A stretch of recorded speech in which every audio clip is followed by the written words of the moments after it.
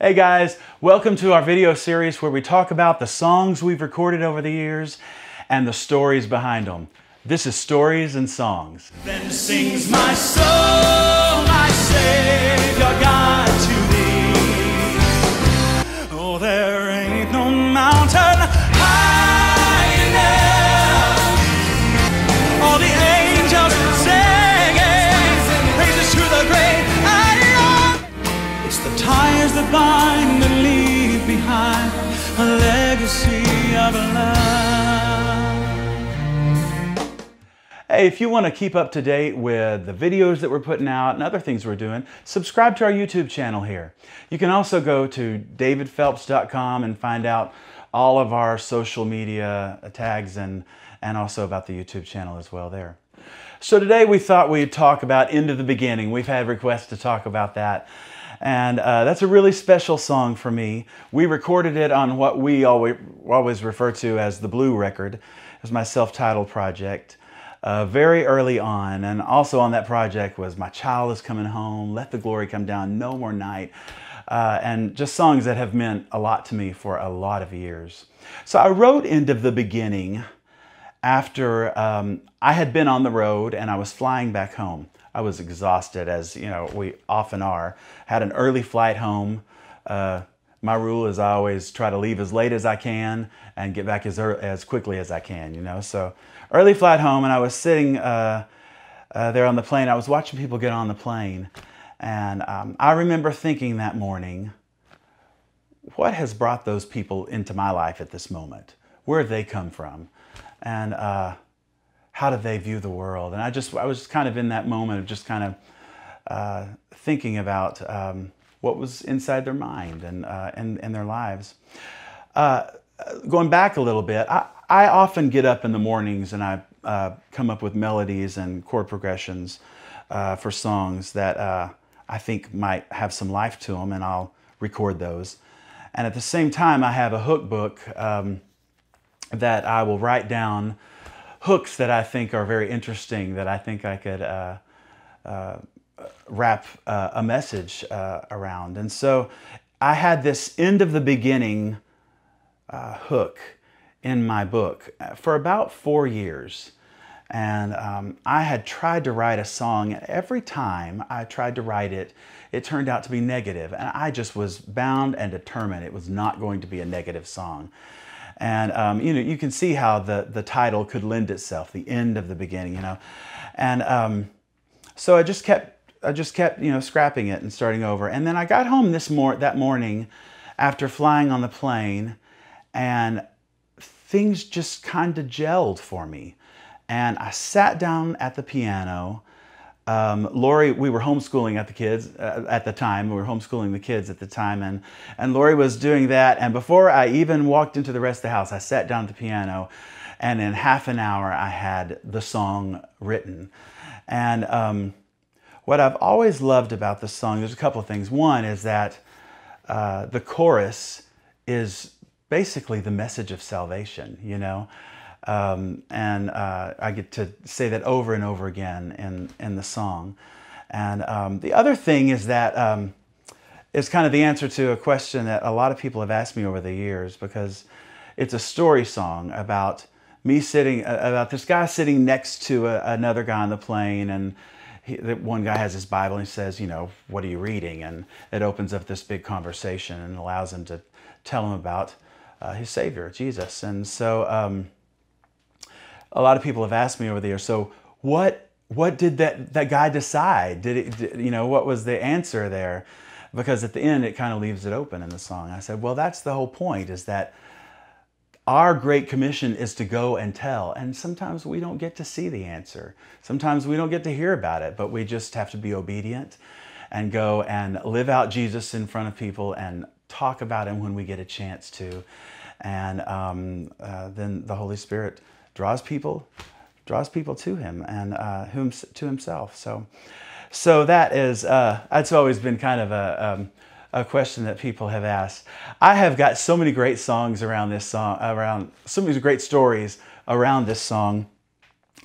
Two of which were at Carnegie Hall. My very first time to record this was on a video at Carnegie Hall. and it was on April Fool's Day. I have always pulled April Fool's pranks on my mom. And so the night before I was going to record, I called my mom, and she was at a restaurant with her friends. And I said, "Mom, are you sitting down?" And she was like, "What is it? What is it?" You know, she kind of got panicked. And I said, "I'm up here in New York. You know, I'm recording Into the Beginning tomorrow. It's a song that I wrote here in Carnegie Hall. I'm so thrilled about it. But I'm on the 3rd floor here, and they have these crazy windows, and I went to open it, and I slipped, and I fell out, and I broke both of my legs on the concrete sidewalk below. And I'm in casts from the waist down, and I don't know what I'm going to do."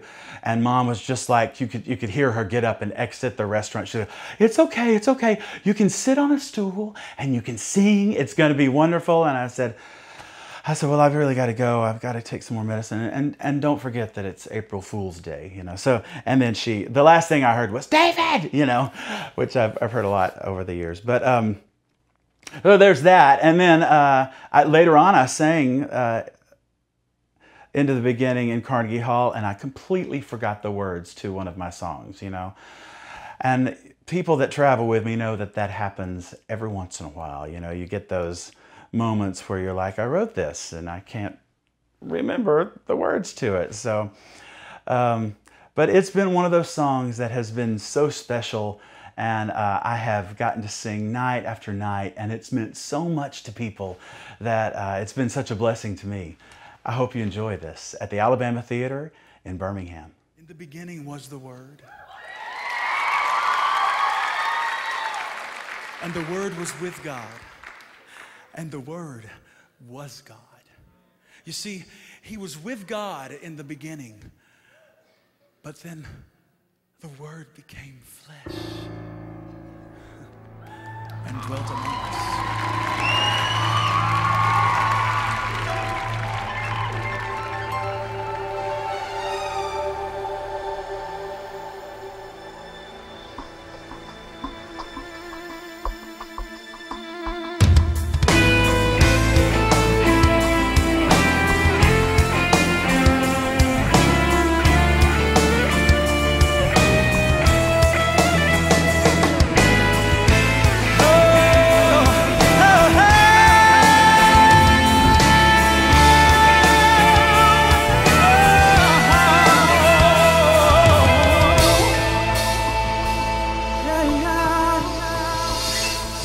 I was taking a trip on a plane the other day, just wishing that I could get out, when the man next to me saw the book in my hand and asked me what it was about. So I settled back in my seat, a bestseller, I said, a history and mystery in one. Then I opened up the book and began to read from Matthew, Mark, Luke, and John. Yeah, he was born of a virgin one holy night in the little town of Bethlehem. Angels gathered round him underneath the stars, singing praises to the great I am. He walked on the water, healed the lame, and made the blind to see again. And for the first time here on earth, we learned that God could be a friend. And though he never ever did a single thing wrong, the angry crowd chose him. And then he walked on the road and died on the cross, and that was the end of the beginning. Yeah.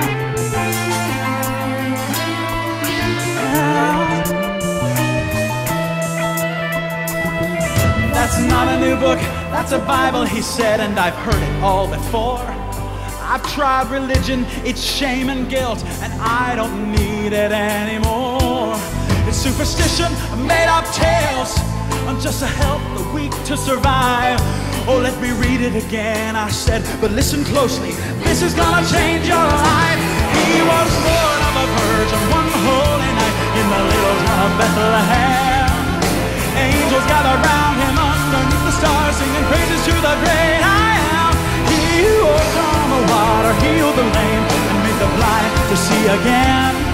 And for the first time here on earth, we learned that God could be a friend. And though he never ever did a single thing wrong, the angry crowd chose him. And then he walked on the road and died on the cross, and that was the end of the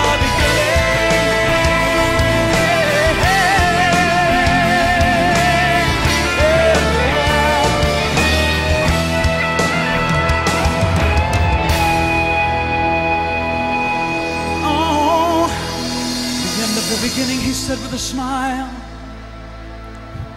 what more could there be? He's dead. You said they hung him and put nails in his hands and a crown of thorns on his head. I said I'll read it again. Oh, but this time there's more, and I believe that this is true. His death wasn't the end, but the beginning of a life that's completed in you. Don't you see? He did all this for you.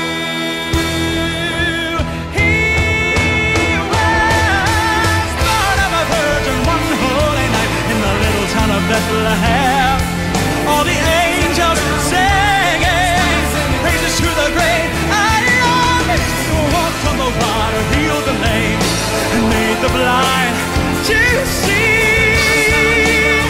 Did you know that God could be a friend? And no, he never did a single thing wrong. He was the one the crowd chose, and then he walked and he died.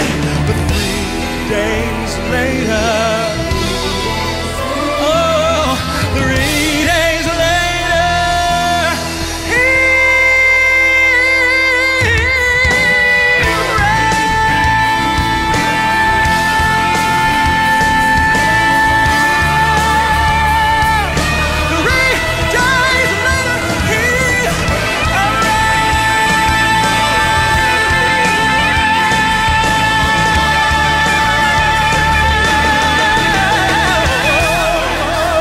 you see, he came and he lived and he died. Oh, but that was the end of the beginning.